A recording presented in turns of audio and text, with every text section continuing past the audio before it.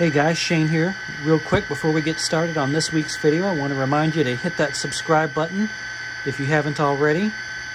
Do check to make sure you haven't been unsubscribed by YouTube, because it seems that that's been a thing recently, according to a couple of people who've reached out.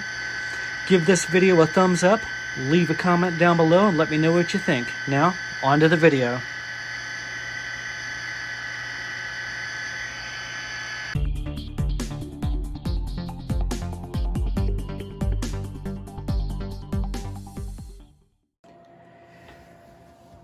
Hey guys, welcome back to another video. You're joining Trains with Shane here on the Disgusting Workbench. Today we've got kind of an oddity. Sometimes you find something on eBay and you just kind of have to have it, almost irrespective of cost. I don't have a ton of usable income to throw around, you know, on stuff, but I do keep a little bit aside for just this kind of thing. So what did I get myself into this time, Shane, you may ask? Well, it's got a flag on it. So I had a hard time trying to find any solid information about what I actually have here. Okay. It's Atlas. Okay. It's an Atlas. This is an MKT GP40 in their bicentennial paint scheme by N-Scale Collector. So, I mean, it looks like retail packaging to me, right? I mean, look at this. Looks like the real deal. Like it came from Atlas like this. While I am pretty sure that the base unit came from Atlas, I'll bet it came as an undecorated unit, and this was done custom by a third-party group. I was able to find a little bit of info about N-Scale Collector, which isn't even the name of the website anymore. Now I think it's the N-Scale Enthusiast, and I think that this is an outfit out of Louisville, Kentucky. That's about all I know. Atlas didn't have any information on this, because I emailed them and asked. The N-Scale Enthusiast website is pretty basic. There's not a lot going on there. Looks like there might be some want ads and stuff like that. And I think that these were a custom run that those guys did a couple years ago, maybe as far back as like 2008 or something like that. They made locomotives and cabooses. I haven't been able to find a caboose yet. If anyone's got one, hit me up. My contact information is in the About section of the channel. I'm not going to pay $1 million for one, but I'd like to have one for the set. So, a couple of outfits made these decal sets, and they're still available. I think Circus City decals may be another one. I don't know if Microscale or CMR or any of those other guys, but I'm pretty sure Circuit City at least made them. So you could easily make one of these yourself, and I've seen them for sale online. But I've only ran across one of these one other time as in this type of retail-looking packaging. And it's actually really good. So if this is a custom unit, it was done to a pretty high standard. So I'm very glad to have this and add it to the collection. As anyone who's been around my channel for any length of time knows, I love MKT. That was my home railroad growing up in Carrollton, Texas in the 80s and very early 90s before we moved. So let's take a look, see what we've got. I got this off of eBay. A guy posted it, wanted way too much money for it, even more than I thought was sufficient. I sent him an offer. We kind of met in the middle on a counter offer. It was more than I really wanted to spend on something like this, but it wasn't horrible in the end scheme of things. Normally, I'd shell out some money for stuff with DCC and sound, but these days, N-scale DCC and sound, I've kind of gotten a sour taste for it as of late. So DC is really what I'm going to stick with for the short term. So yeah, let's get in here and take a look. Like I said, it looks absolutely retail. Got a cardboard insert, got our MKT logos, the Katie 1776, our bicentennial, the end caps, you know, MKT GP40 bicentennial. There is a little bit of potted history here about this particular unit and the Katie's 1776 celebratory stuff. I mean, it looks 100% legit.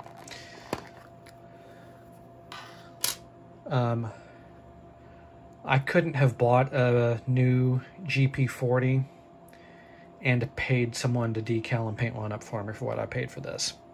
So, to me, it's worth it. Let's see.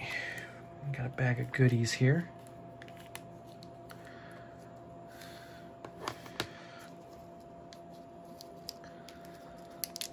Looks like we have a couple of Rapido style couplers, and I don't know how well this is showing up. I can't even really see it that well myself.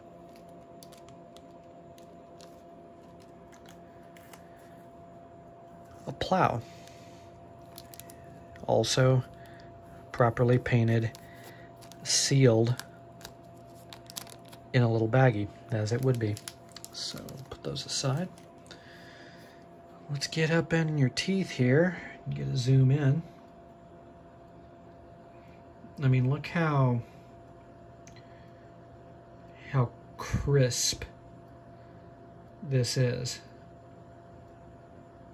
I mean, honestly, they look like paint appliques. They don't look like decals. 200 on the side might show a little bit of a shiny box like a decal.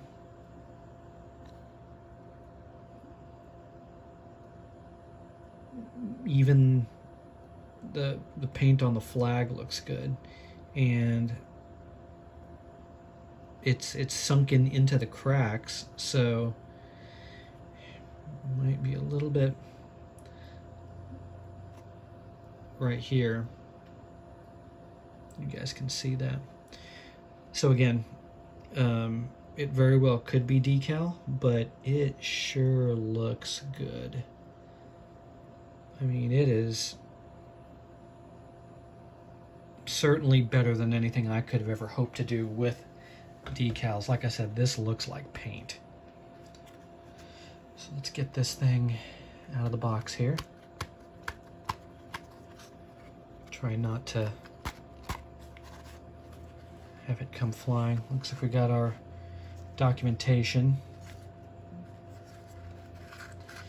Well, this thing is not coming out of here easy. We're going to have to persuade. All right, set our box aside.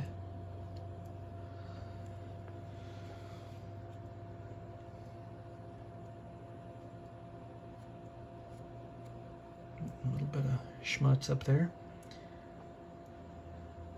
Number boards look great. Again, if these are decals, the application of them is absolutely perfect.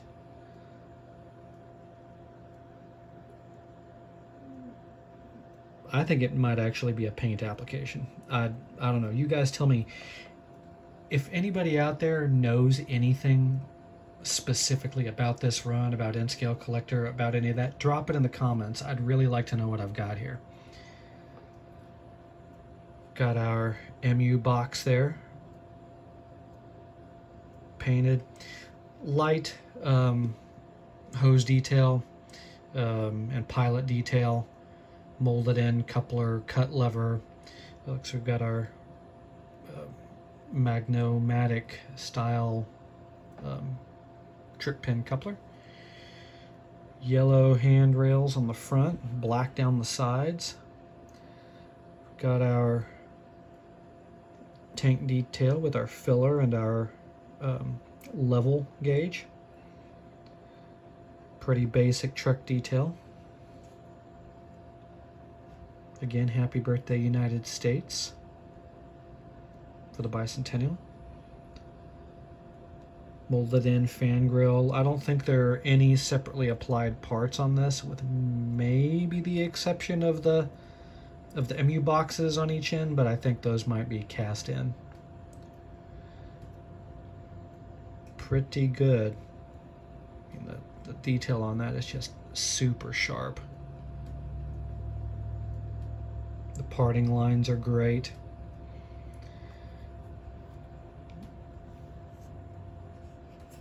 Let's look on the bottom. Atlas made in China. See, even the undersills are painted to match. Wheels are pretty clean. This thing has seen rail time. It hasn't seen a lot of it. So yeah, I love it. Like I said, I knew that these existed, and I've never really searched specifically for one, but I ran across this one in my eBay travels, and I was gonna make it mine. So what do you say we quit talking about it and do what we do and get this onto a test track, find out what it does and what it doesn't do. I'll see you guys over there. All right, we have made room on the disgusting workbench for the Steve's Trains executive portable switching layout. We are running this on DC because it is DC, and I've got the Rokuhan controller over there plugged in with an AC adapter.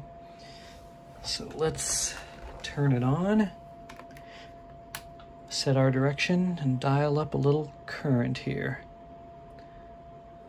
So we've already got life on our number boards and our headlight, and we're creeping.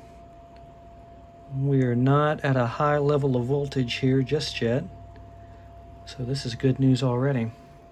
Turn it up a little.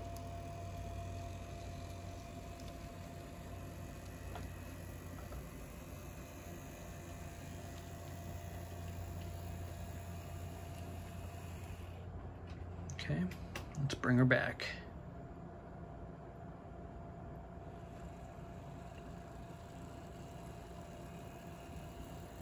I noticed that the number boards lit up as well.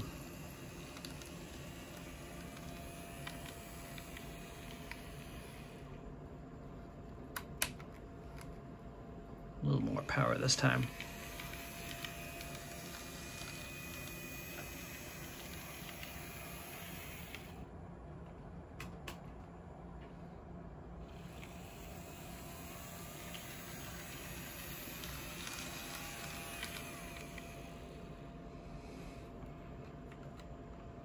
Excellent. I am very glad that this one runs because it is the most amount of money I've ever paid for a DC locomotive that wasn't a custom paint job. At least not one that I was buying and then having a custom paint job added. Which is to say, this was pretty close, but for the quality that this is, I would have been happy paying similar money for one that was obviously a custom one-off, because like I said, the quality of this is so good. But add in all the little extras, like with the box here and all of that, and it just it's just icing on the cake for an MKT fan like me. So yeah, that's going to be it for this Will It Run video. So now's the point where we talk about how things are going. Just got done with Thanksgiving. I worked the entire week. The type of work I do in a network operations center is 24/7, 365. And I believe every single one of my colleagues has a family, either wives or husbands and children, and in a couple of cases I think there's a grandkid too. So me being single this year, I volunteered to work and cover it so that that everyone could spend as much time as they could with their immediate families. And I'll be doing the same for Christmas as well. 2024 has beat me up pretty good. There have been a couple of wins, but you know, those weren't luck or anything. Those were financial milestones of mine that I've really worked hard over the years to reach. And yeah, aside from losing my dad in 2018, 2024 so far has been pretty high up there on really not good years, just as far as overall happiness goes. I know I talked about this on a video a couple of weeks ago, but yeah, I'm just gonna plug along, you know. No use in sitting at home crying about it all the time. Tomorrow's Monday. Monday is when I run my errands and when I get tacos from my favorite little place. So tacos are going to happen, and I'll get in my American V8 car with a manual transmission, and the weather is supposed to be decent. Should be near 65 or 70. So I'll have the windows down, the music up, and 8 cylinders worth of horsepower via combustion. And I guarantee you that for that time, things will be a lot better. So, trust me, I've got my happy places. What about trains? You know, trains are good. I just have a very severe lack of space. The switching layout here is pretty good, and if I didn't have this, I'd probably have nothing to run trains on, period, right now. I've got an idea to maybe do a portable layout. You guys know that I watch Steve's trains all the time, and I am in continual awe of his resourcefulness and his focus on being able to visualize a project and then just put the hammer down and bust it out and get it done. You know, I wish I had those traits. I really do, because I've got so many little projects that I've gathered materials for and just not done. But in the vein of the portable layout here, the portable switching layout, this, and I'll pick the camera up here and show you, from here to here is about 4 feet long. It's about 48 inches. And I can sit this on my desk with a little bit of overhang, but it's got a solid base, so it doesn't matter. And this is about, I don't know, 8 inches. Give me a second. I've got a measuring tape. Let's find out. 6 inches. So if we get out to, let's say, 18 inches, that's not an incredibly unreasonable square. And if we get out to 24 inches, it starts to get a little gangly. You see the computer battery backup down there.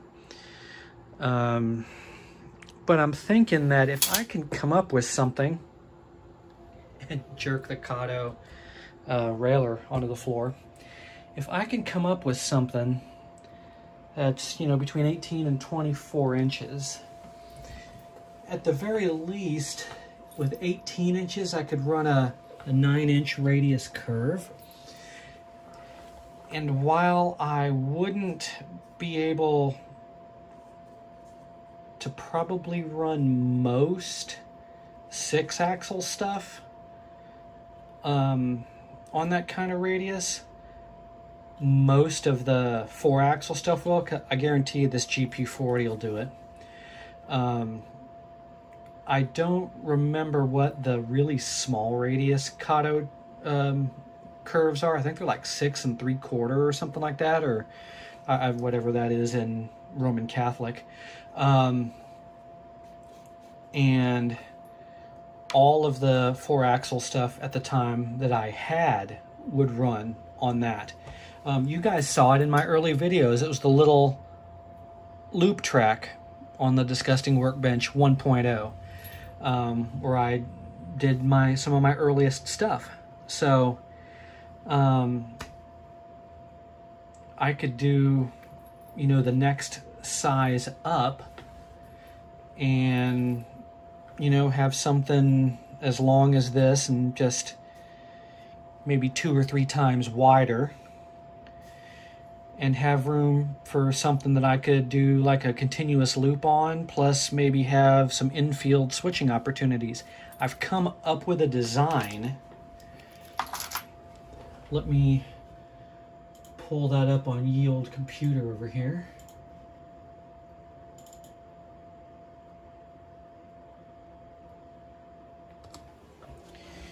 And show you what I've got. I don't know if you guys are going to be able to see this too well or not. Let me maximize.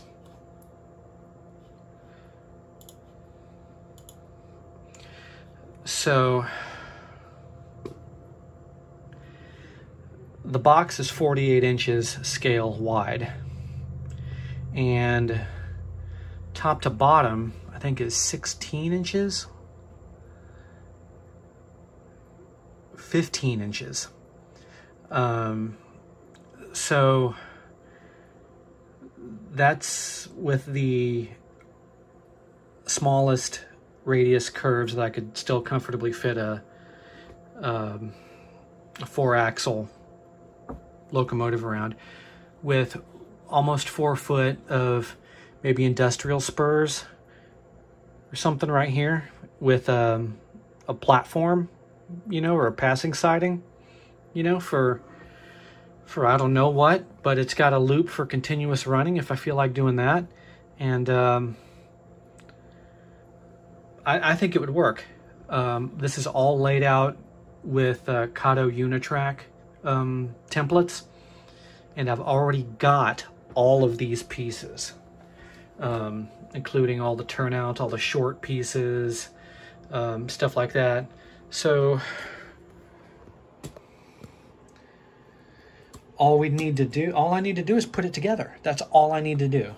I've got some Coroplast board, which, if you're not familiar with what Coroplast is, if you ever see like those like political signs and stuff that are put on like street corners or garage sale happening or what, it's that plastic that is kind of almost a sandwich, but it's got ribs in the middle of it. Coroplast basically means corrugated plastic, but what it is, it's basically a cardboard type of construction, but made in plastic. And I've got a 24 by 48 inch rectangle of that. I've got 2 of them. And what I was thinking is I could use those and make a sandwich with that 1-inch pink foam and have something that is not only lightweight but fairly rigid. Or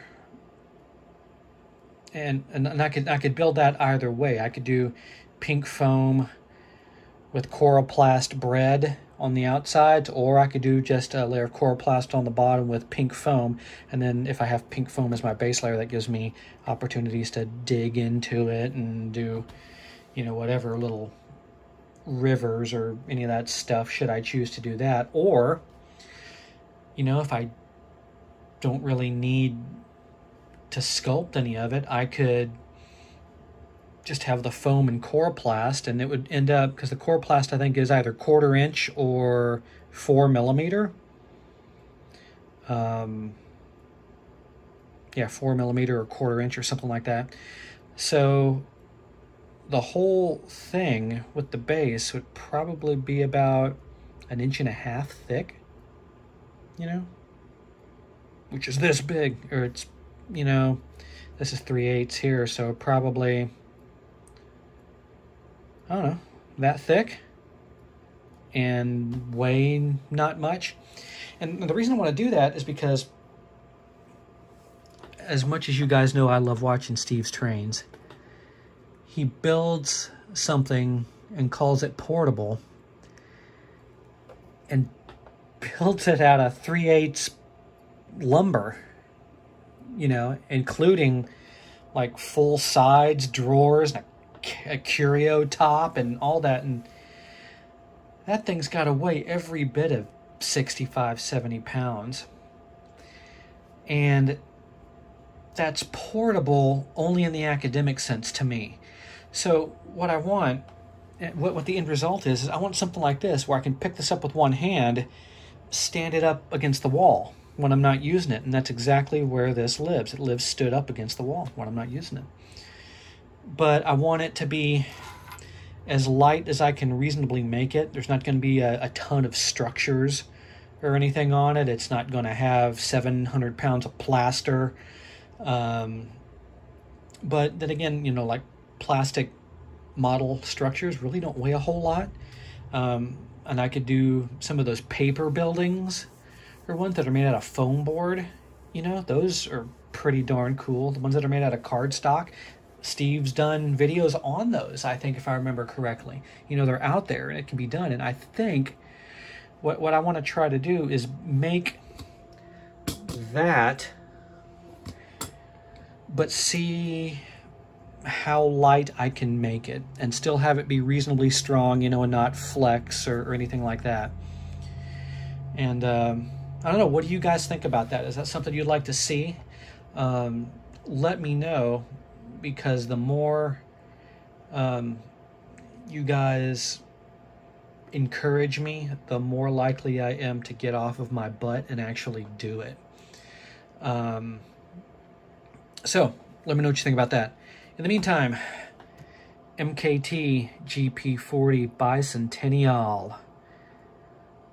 It's beautiful. It runs great. I am beyond happy with it.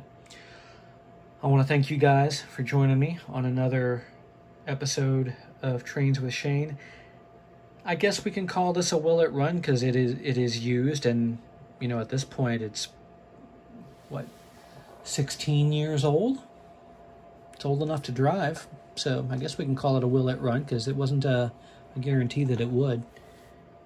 Heck, buying something brand new retail isn't a guarantee that it's going to run these days.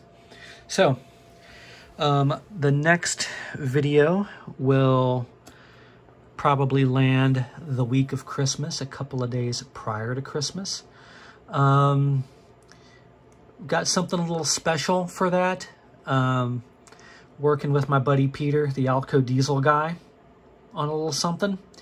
I'm not sure if that will be that Monday's video, the 23rd, or if I'll do something and then do a video on Christmas Day proper. But, you know, there are options.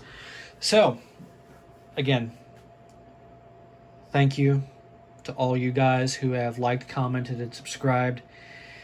Thank you to both my Patreon supporters, Computer Guy and RC Harley. You guys help dull the sting of the financial upkeep of this channel. Oh, also, I'm going to be listing some stuff for sale here in a couple of weeks. Zoom, here is the box of stuff so far. You have seen most of these on the channel. This is a DCC Intermountain SD40-2, DCC and sound, Rapido FP what? FL7. It's got Loke sound from the factory. A couple of old Burlington Northern Atlas units made by Kato. Those things run like sewing machines. This is a little Baldwin switcher. That's a 3D printed shell and a custom paint job, and it's got Loke sound installed. I did a video on this one. An old Arnold GG1 Phase 1 Amtrak. Let's see. That is an Alco DL109, I think, if I remember right, with attached Santa Fe corrugated car that has DCC and sound installed. I did have a video on that. Got a Paragon 4 NW2 down here. DCC and sound. It runs. I'm not very happy with it. Whoever's interested in that, I'll let you guys, I'll discuss what's not right about it. So yeah, that's the for sale box for now. I'll end up making an official listing and stuff at some later point. My buddy RC Harley has first dibs on that Norfolk Southern SD40-2 with DCC, non-sound. So, Harley, if you want that one, you know how to get a hold of me. But yeah, that's all I got going, man. I really need to start making scripts for these things. So, for the next couple weeks, stay safe. Be good to each other, and I'll see you soon.